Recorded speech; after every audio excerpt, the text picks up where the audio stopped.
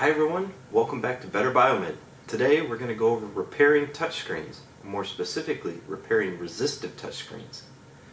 Most medical equipment has resistive touchscreens. You can tell because they got this soft plasticky layer on the outside.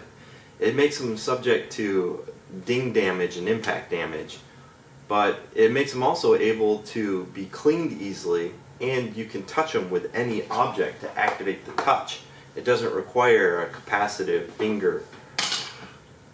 What happens when you boot up a device is it goes through and it actually checks the touch screen to make sure that there's no activation.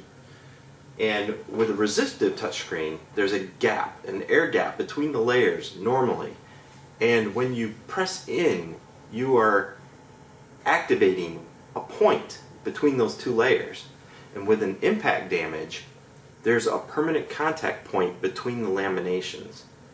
So what happens when you boot it up, often they'll go into either an error because it knows that there's a problem, or it will go into a touch calibration screen, or it will just throw your touch screen off. You'll touch in one corner and your arrow will be down here in the corner. Or you'll touch over here and your arrow will be down here. What we're going to do is I'm going to show you how to repair these using a heat gun.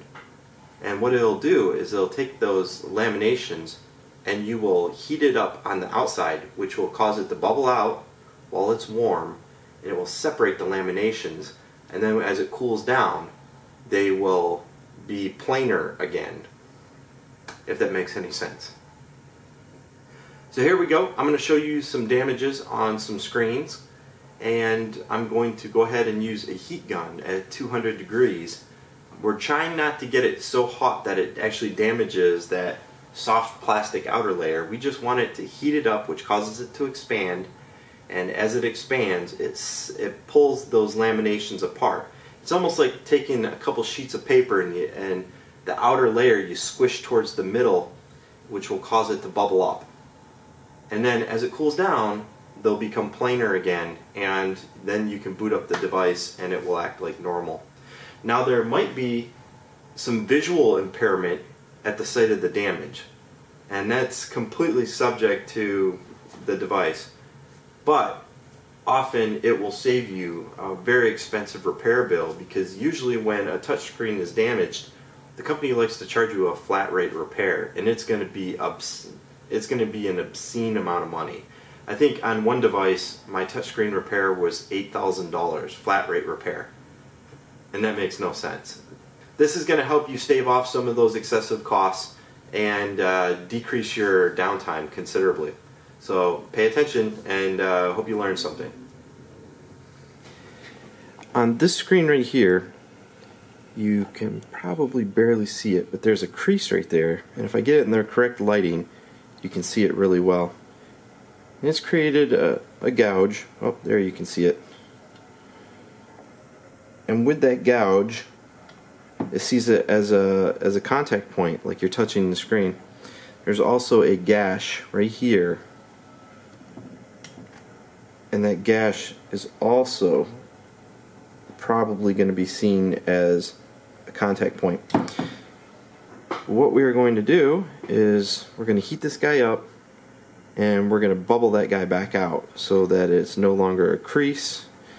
It's going to be a flat lamination, and then this device will be able to boot up.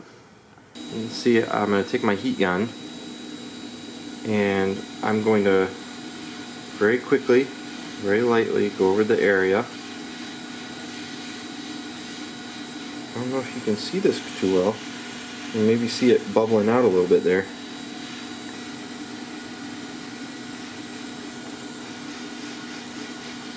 And then up here at this impact point,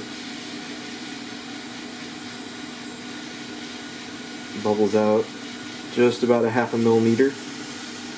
You want to keep moving the heat around. Don't keep it on one spot, because you don't want it to permanently deform that screen. I'm just going to straighten out a couple of these other areas where I can see previous impact damages. And then,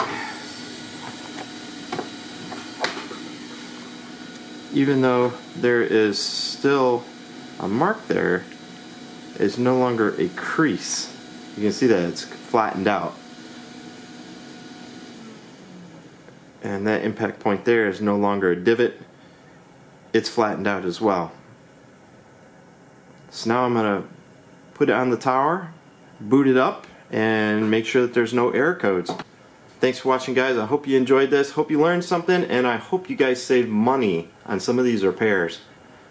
Thanks.